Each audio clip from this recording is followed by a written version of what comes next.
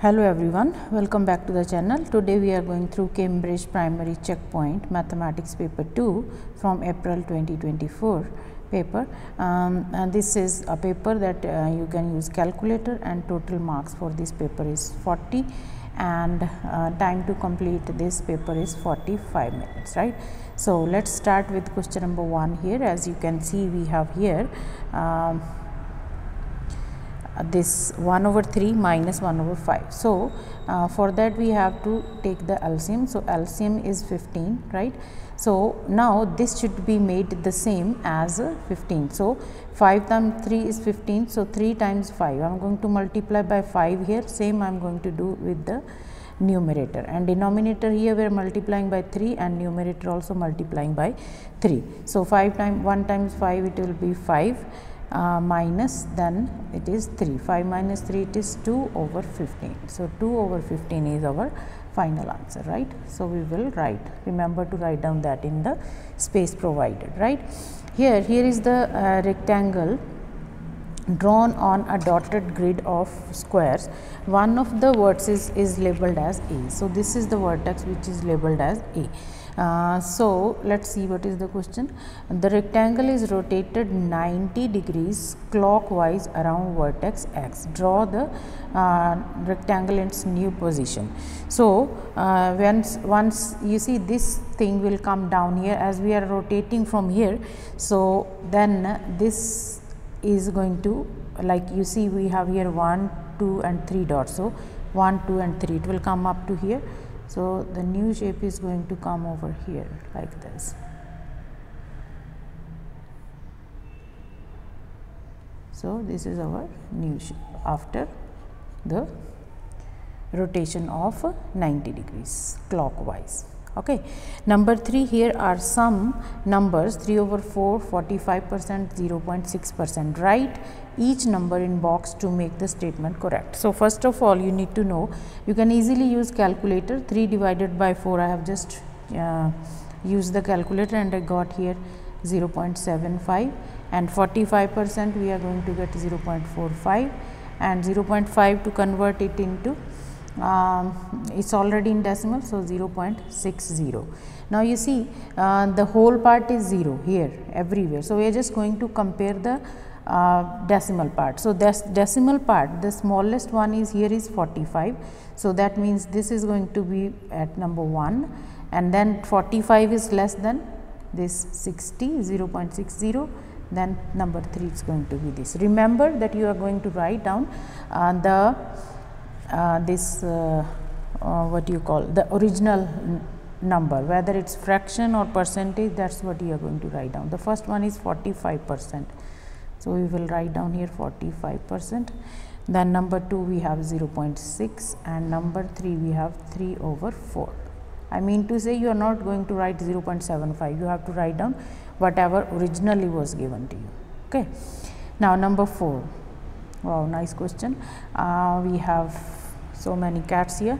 Pere has 6 cats. There are 6 cats. The card shows the age of each cat in years. So this card shows the age.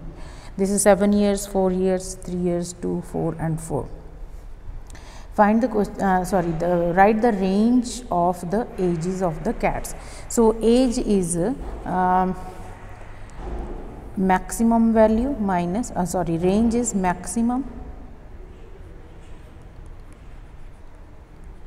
value of the age minus minimum value. As you see that maximum age we have here is 7 and the minimum is 2. So 7 minus 2, it is 5. So final answer is 5 years. Now number 5, here is a picture of a jug with water inside. So you can see there is a water level we have shown here. Write the word capacity or volume in each space to complete the sentence. So the first one, the dash of jug is greater than the dash of water. So container always has a capacity. So jug has a capacity. So we will write down here capacity.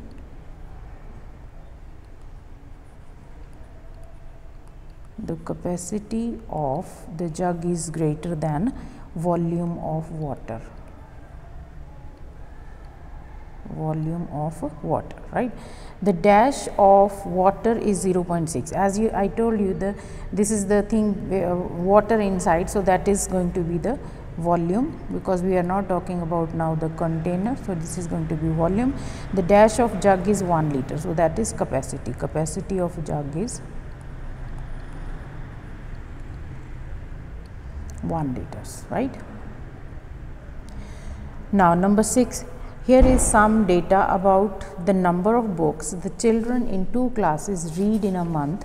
The data from class R is recorded in the table, that is number of books read by children in class R. So this is the information of class R. Data from class T is recorded in the pie chart. So we have the pie chart here. So we have here 0 books, 1 book, 2, 3 books. Gabriela wants to compare the number of children in each class who read 2 books in a month. Write one extra piece of information Gabriela needs to know. So now to compare any 2 kind of information, any kind of data, you need to know the total. So here if you can see in class R we have the number of children. As you can see, we have the numbers here. So 3, 8, 12, 7. So we can find out the total number. But if you look at the pie chart, in pie chart we are not going to, we don't have the actual total number here. So we must know, she must know the total number of children in class R. So we can write down here how to put this, the total number of children,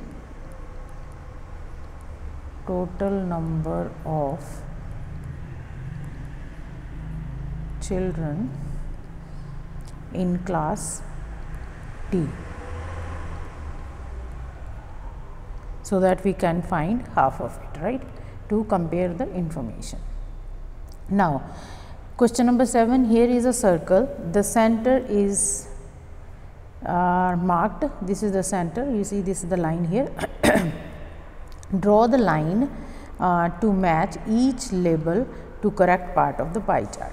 So we have a radius, as you know that radius is the line that touches circle, circumference of the circle and the radius. So we are going to put line to this radius here, okay.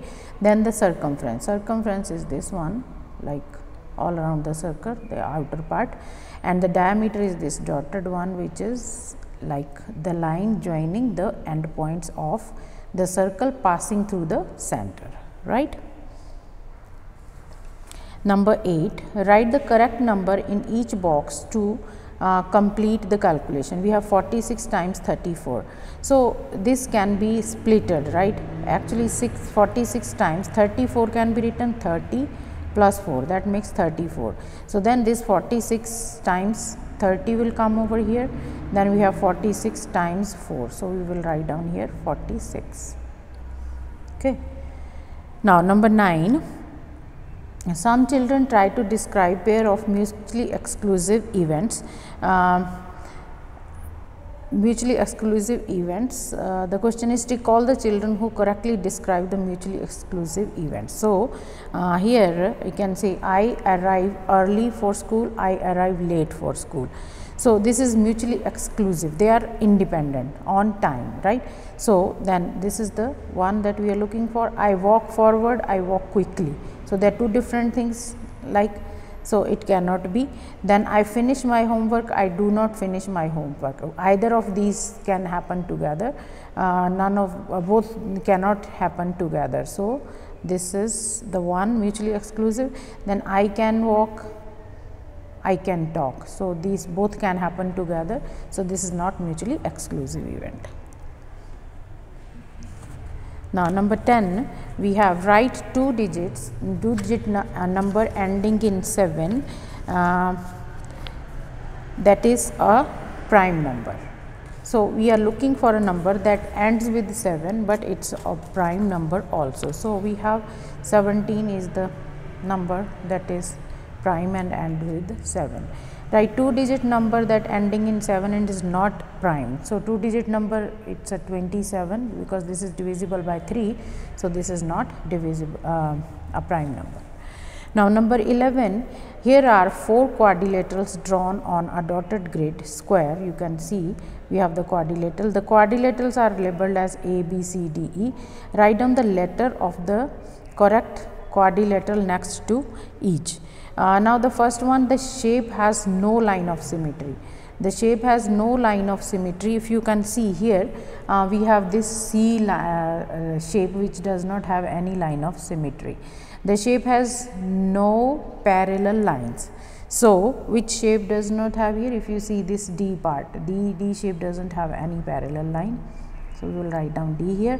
The shape A has pair of parallel, the shape has one pair of parallel lines. So one pair of parallel line is in A.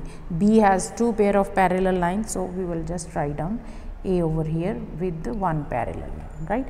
So I hope you guys understood this one, right? Now next one, number 12. Safia collects information about each child in her class. Draw a ring around the set of data that does not have a median.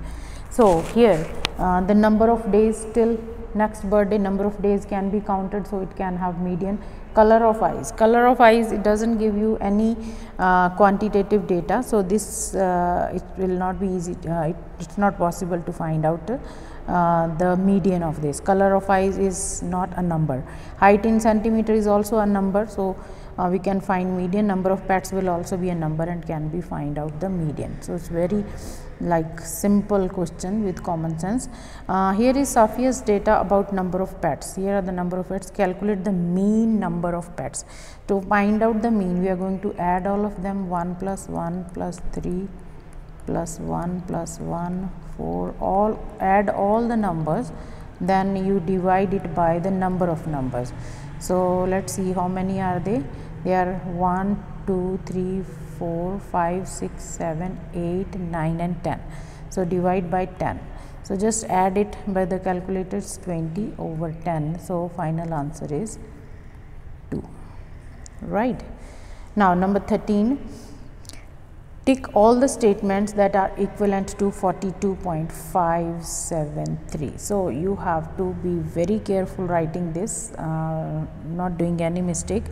So like this is 42 ones plus it will be 0.573, right? So this will come out to be this one. So this is which is equivalent to 42.573.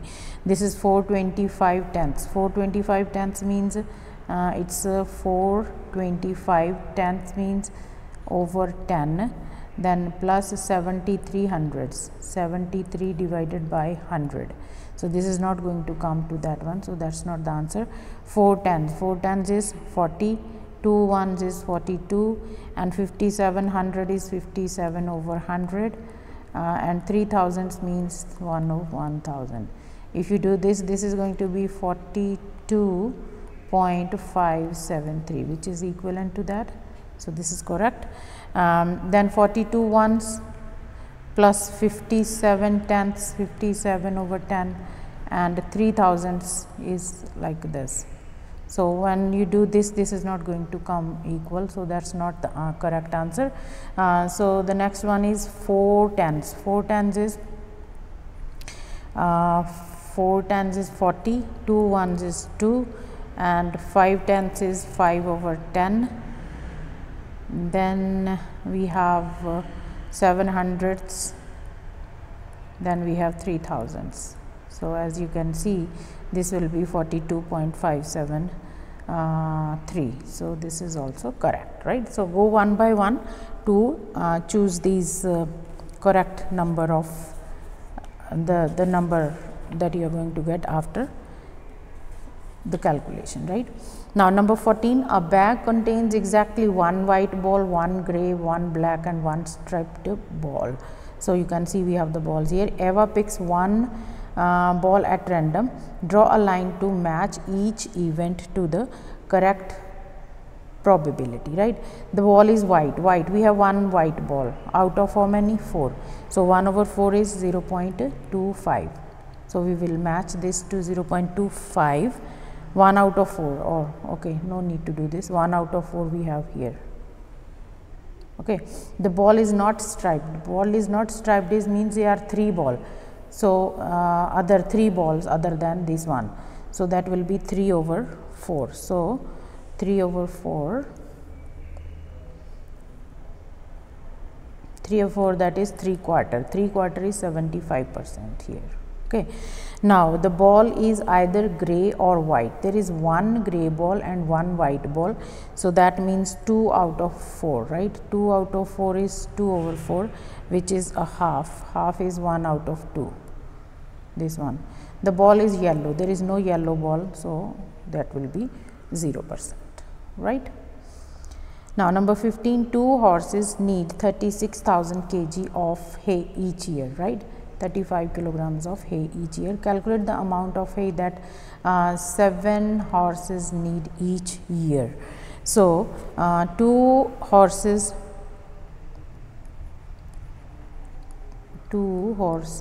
needs 36,000 kilogram of hay each year, right?